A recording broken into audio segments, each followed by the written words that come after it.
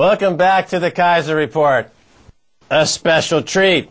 I've got David Degraw standing by in New York for a special exclusive interview. He is the author of The Economic Elite versus the People of the United States. David, welcome to the Keiser Report. Thank you, Max. Great to be on here with you. I see a lot of snow blowing behind you. Did you ski over to the studio?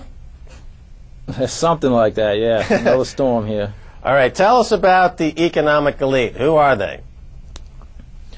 Well, primarily it's the economic top 1% of the country, really half of 1%. When I talk about the economic elite, I'm primarily talking about the business roundtable, which is where all the CEOs of the biggest companies come together and they dominate the American political process, you know, through campaign finance, through lobbying. You know, you hear about the healthcare lobby, the financial reform lobby. Well, these people are all coming from the business roundtable where they're getting their plans to basically eliminate the U.S. middle class. And in the book, I try and bring together all these devastating economic numbers to form evidence and to explain to the American public that we have been attacked, that we are in an economic war right now, and all economic indicators say things are going to get worse. They're not going to get better. We have 30 million unemployed and underemployed. Meanwhile, within the next decade, they're planning on shipping out 25% of remaining jobs overseas.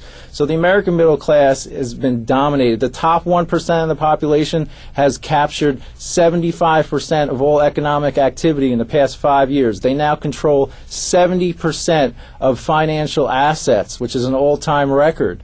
Okay, I mean, the devastating numbers across the board. They're consolidating wealth and resources in unprecedented fashion. Now, let's talk about the middle class, basically, as you describe it, is getting completely eviscerated.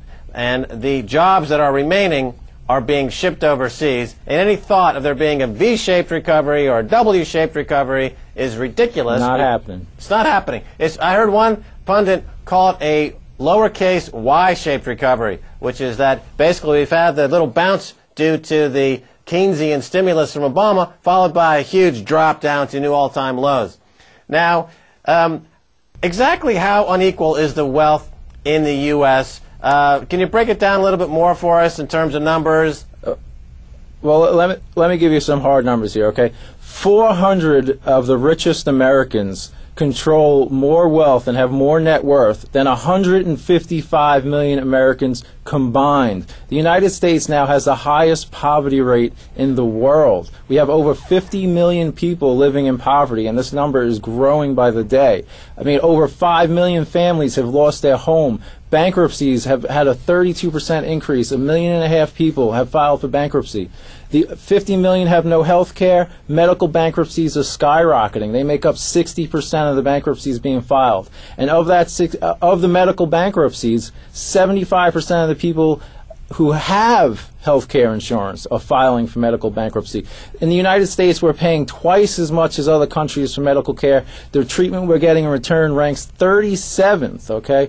I mean, this is one aspect of this multifaceted attack. The economic elite have come to the decision that the U.S. middle class is obsolete, okay? The U.S. economy is like the Titanic, okay? And we're on the Titanic, and all these economic elites are jumping off into all the lifeboats on the Titanic and taking off and leaving us on it, okay? All economic indicators say things are not getting better, okay? This is what the American people need to understand. You're not going to get this news on, you know, television news in the United States. They just don't inform you. They normalize the unthinkable by giving you random numbers that, you know, people are confused. They don't know what's going on. They're stressed out. Over 60% of the United States is living paycheck to paycheck right now. Everyone is in dire straits. I mean, it's time for 99% of the population to get together, start organizing, become aware. I mean, that's what I'm trying to do in this book, is lay out all the evidence. The evidence is clear on this, okay? They've launched a war on us. They want us out. They don't want an American middle class to deal with anymore. They see us as an obstacle to further concentration of wealth and power globally. Now, talk a little bit about the mechanisms for eviscerating the middle class, some of the financial tricks of the trade, so to speak, on Wall Street, and some of the policies that are pursued to basically gut these millions of people of their American dream, as it was once called.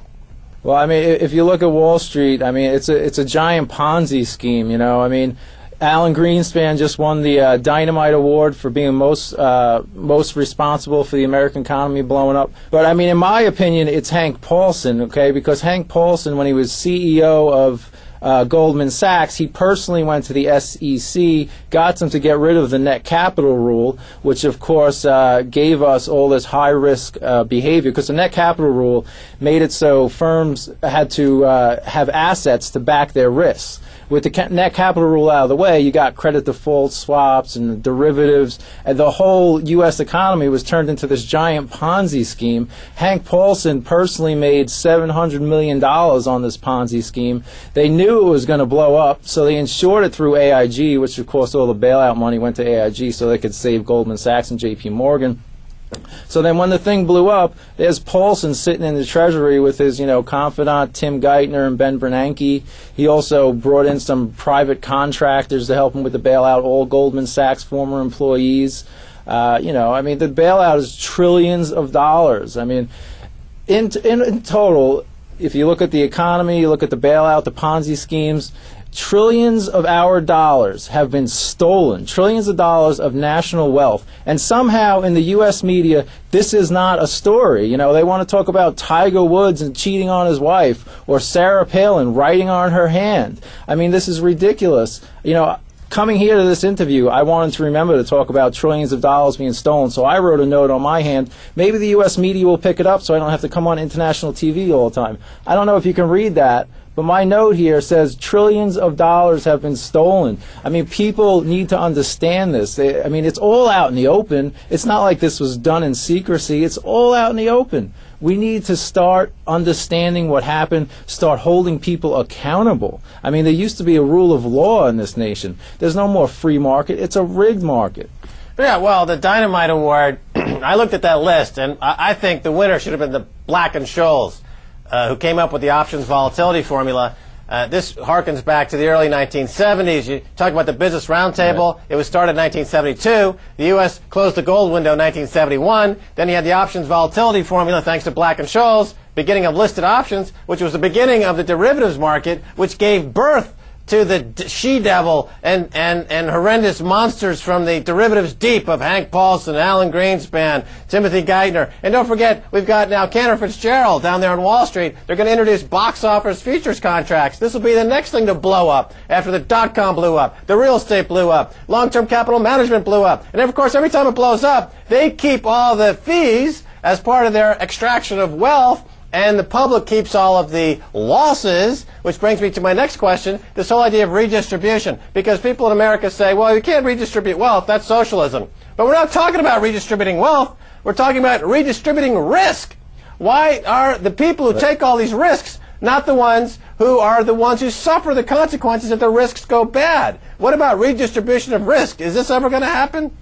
It's not going to happen. It's like trickle-down economics. It just doesn't happen. The money never trickles down. Look at bank lending right now. The bailout was supposed to increase bank lending. They're not lending anything. If you look at the concentration of wealth, look at the success of the Business Roundtable. When they started, CEOs made $25 for every $1 the average worker made.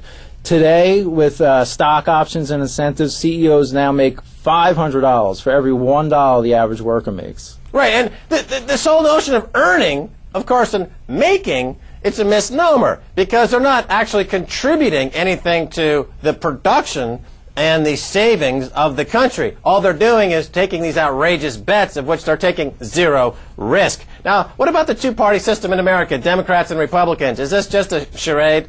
Ultimately, it is a charade, and it's not some secret conspiracy. It's all out in the open. I mean, just look at campaign finance.